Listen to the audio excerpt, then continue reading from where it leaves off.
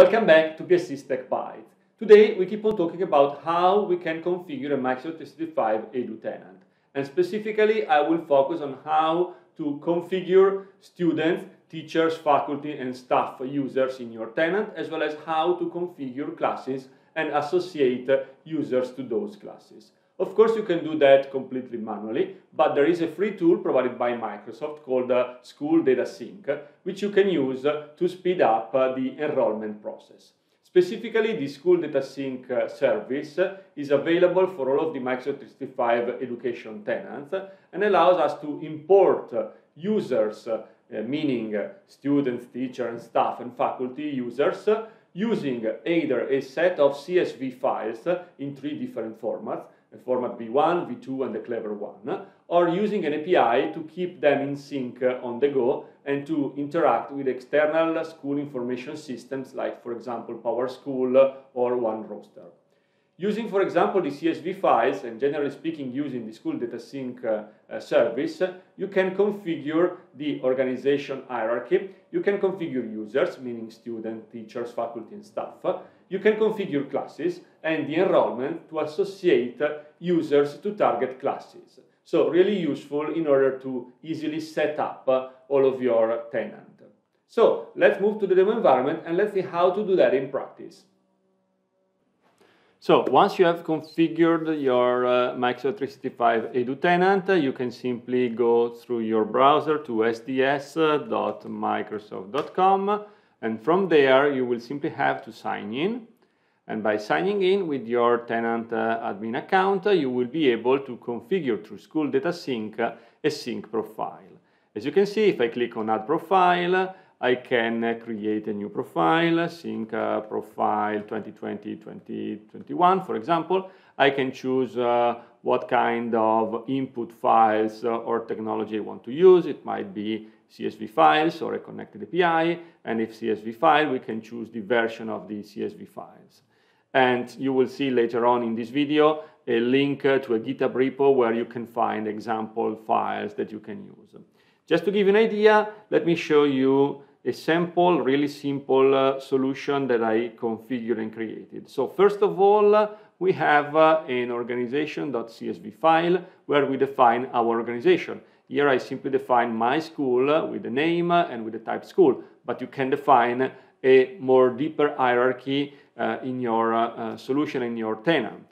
Once I've defined the school, I can go to the classes.csv file, and here I define a couple of classes, math and chemistry, which will have a source ID as well as an organization source ID. And this is the idea of the organization school item that I just showed you before. And this will be the idea of the 2 different classes that I'm going to create. Then I can configure users, and there will be a user.csv file where you have to associate users to a specific organization. Again, all of the users will have a unique ID. You can have an ID which will identify as a cluster the staff and the teacher, for example, and another one for the students.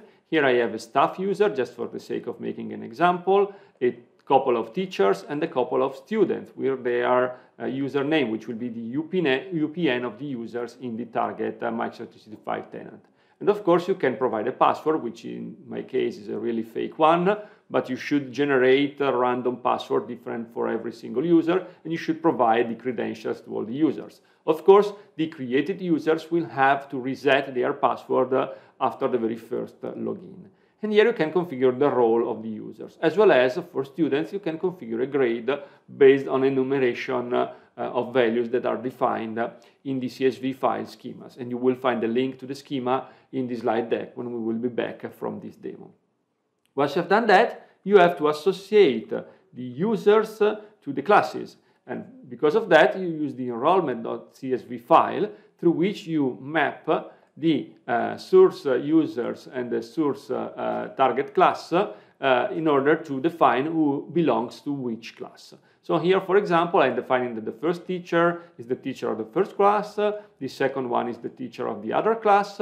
I place both of the students in the first class and just the first student in the second class, as well as I place the staff user in both of the classes just in case of need.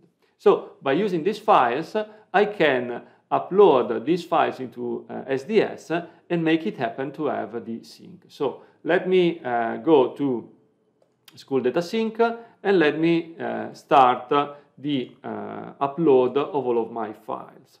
So this is the name of my profile. I will use CSV files in format V2. Start. I can define if I want to provide my settings targeting a set of already existing users in my target tenant, or if I want to create new users, which is my scenario because I want the School Data Sync tool to create all of the users defined in my CSV files into the target tenant. I need to upload the files, so let me browse for those files, add files, let me go to the folder where I have them, which is my GitHub repository where I store my conference samples, including this one. I will select all of the 4 files and I will upload them. Once I've done that, okay, the upload is completed, I can define some additional properties, like for example for the organization I can define if I want to have a hierarchy with a parent source ID. For the classes I can define custom properties as well. Then I need to define, or I can define at least, what to do when the School Data Sync synchronization process will handle all of the classes. For example, here I'm selecting by default that I want to create a team for every class. I want to replace unsupported characters in user names or class names when creating resources. I can allow to sync the class group name with the display name so that I can allow staff people to overwrite eventually the names generated for me. I can even delay the access to the students so that I can say, for example, now I want to set up my environment, but it's still too early to give access to the environment to my users, to my students. So let's choose this one and define a date since when they will be able to access the environment. Before that date, they will not be able to use their credentials. I don't want to do that right now. And then I can also declare, and I need to declare because it is a required field, how long will this information live in my target tenant, meaning that I can define an expired date for the settings that I'm importing.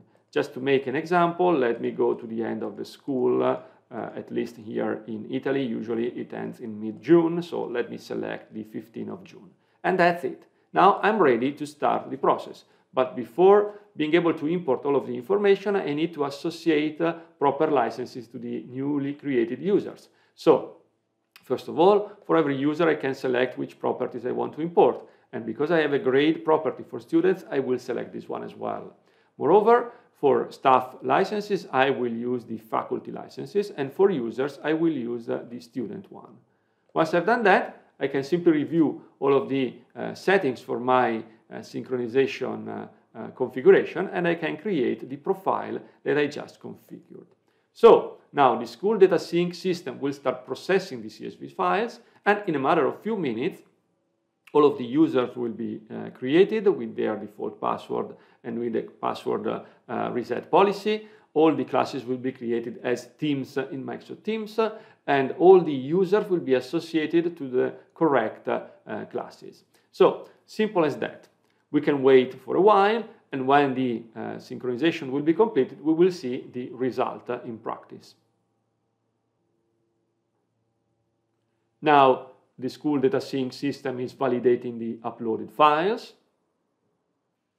Now, the School Data Sync service is processing our input files, and I can even refresh and see how it goes.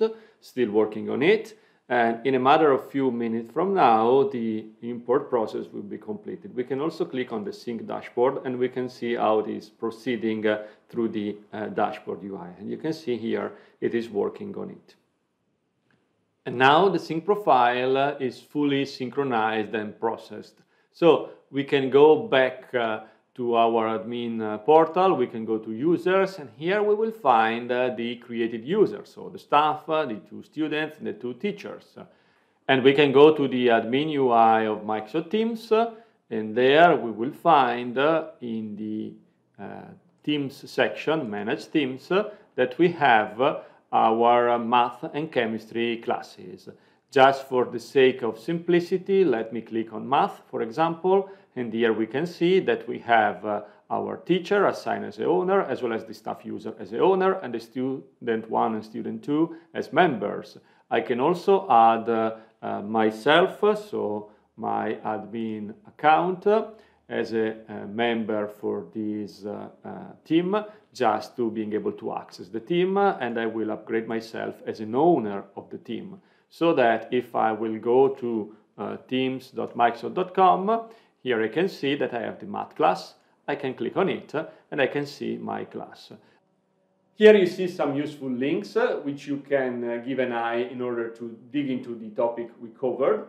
And like always, I hope you found this video interesting, and I'm really looking forward to seeing you next week.